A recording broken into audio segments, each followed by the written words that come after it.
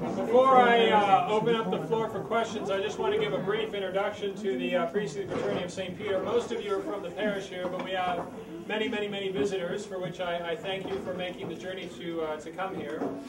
Some of you may not be aware of the work of the fraternity of St. Peter. We are a society of apostolic life, which is a kind of halfway between a religious order like the Dominicans or the Franciscans and the diocesan clergy. So we're kind of in between. We do similar work that the diocesan clergy do, but it's still his sacrifice. It's still all the graces that you need for your salvation.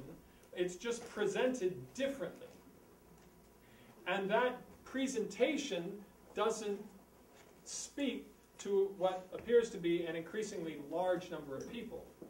It has failed to retain the young people in the parishes, and it's disenfranchised a large percentage of priests and laity. So, my own personal opinion is the new Mass is an experiment that failed, and that the Holy Father recognizes that. In fact, he made a rather scathing comment in his book, The Spirit of the Liturgy, when he referred to the new Mass as a banal, on-the-spot product, and not consonant with authentic liturgical principles. So my whole purpose in illustrating all of these liturgical principles is to show you these principles haven't changed. These are still the same principles that are supposed to be underlying the celebration of the new Mass. Unfortunately, the new Mass has kind of taken on a life of its own. It was never envisioned this way. Pope Benedict says the new Mass. If you go to the website, www.visitthepope.com, there's a half-hour segment of Hearth and Home, which I think is an EWTN television show, and it shows the Pope celebrating the Mass that he celebrates privately in his chapel every day. And if you look at that Mass, what you see is an altar that looks like this, and the Pope standing at the altar like this, elevating the host and the chalice exactly the same way that the priest elevates the host and chalice during the traditional Mass. But he's saying the new Mass. He's saying it in Italian. So he is abiding by these principles when he says the new Mass. Unfortunately, in most parishes, they do not. Why can't we have that? Why can't we have that? Because we haven't been given it yet. Maybe we will have it one day. I hope we would have it.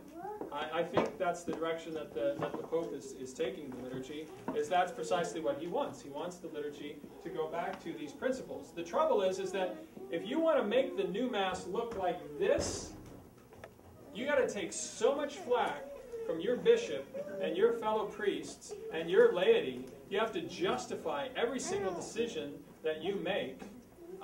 Father knows. He's been there. You have to do... you're getting called into the chancery almost every day. You're getting persecuted left and right. If you try to make the new Mass look like this, it's almost an impossible battle if you're a priest in a parish. But if you want to make the new Mass look like this, all you got to do is say the old Mass, and then nobody can argue with you. So it's easier to do this if you're a priest in a parish, because then nobody can fight with you, nobody can argue, and nobody can tell you that what you're doing is wrong, because you've got the backing of the Holy Father. Now, if you want to make the new Mass look like this, then all of a sudden you've got no authority to fall back on. So maybe, hopefully, the new translation of the ordinary form, the New English translation that's coming out in Advent of this year, if you look at that translation and you compare it to the English which is in your traditional missal, the English is very, very similar. Very, very similar. It's a very, very faithful, very accurate translation of the Latin. So it seems that that's precisely the direction that the Pope is taking us. In the meantime, we do this Mass. That's what we do, and we do it for those who prefer the old Mass. And what direction the liturgy will take in the future, we don't know, and it's not our place to judge the intentions of the Holy Father. We're not liturgical innovators. We're not liturgical agitators.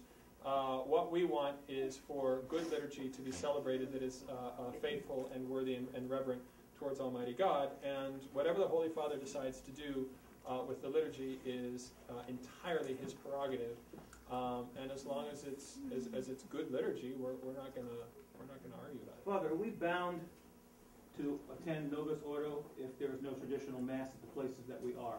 on a Sunday? So Objectively speaking, yes. Objectively speaking, yes. Now, subjectively speaking, there are all kinds of considerations that have to be taken into account. If the only local parish that is available to you is celebrating a Mass which is illicit, either because it's not in communion with the Church, or it's so badly celebrated and the violation of the rubrics are so grave that it can be hardly called a Mass, then no, you're not bound to go to clown masses or to gravely disordered celebrations of Holy Mass. But if there is a well-celebrated, reverent Novus Ordo Mass available, then unless you yourself suffer from some spiritual or psychological difficulty with that, in which case you can get a dispensation from a priest, then objectively considered, yes, it's better to go to Mass than to not go to Mass.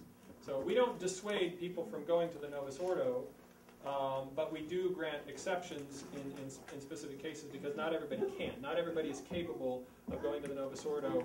And I mean, if you go to the Novus Ordo Mass and all you're doing is meditating thoughts of hatred and imagining yourself killing the priest, you probably shouldn't go to the Novus Ordo. It would not be a good idea for you to do that. But if you're a normal person who can stomach a little bit of nonsense and still keep your faith, then yes, it's better to go to Mass than not. Father, I had read that the Holy Father wanted the traditional Mass in all the parishes. Yes. And we're not seeing that. Why are we not seeing that? Well, you are seeing it, but it's just not being published. So, I mean, it's happening. Let me put it that way. It's happening. It is happening. In the Diocese of Arlington, Virginia, for instance, half the priests of the Diocese of Arlington celebrate the traditional Latin Mass on some kind of a regular basis, whether that be once a week, once a month, every first Friday, something like that. Half the priests of the Diocese of Arlington. So that's a huge number. And they're actually teaching this form of the Mass in the Novus Ordo seminaries. So the North American College in Rome ordered over 250 copies of the training video, which the fraternity produced a couple of years ago, to train seminarians in Rome how to say this form of the Mass so that the seminarians would have the option of saying it. They're doing the same thing in Kenrick Seminary in St. Louis. They're doing the same thing up in Minneapolis. I can't remember the name of the seminary there. So it is growing. The younger generation of priests, and they're getting younger. There's some of them here. They're learning the old Mass, and when it's not going to take very long. Another 20 years, I think, you're going to see traditional Latin Masses in probably half the parishes across the United States on some kind of a basis.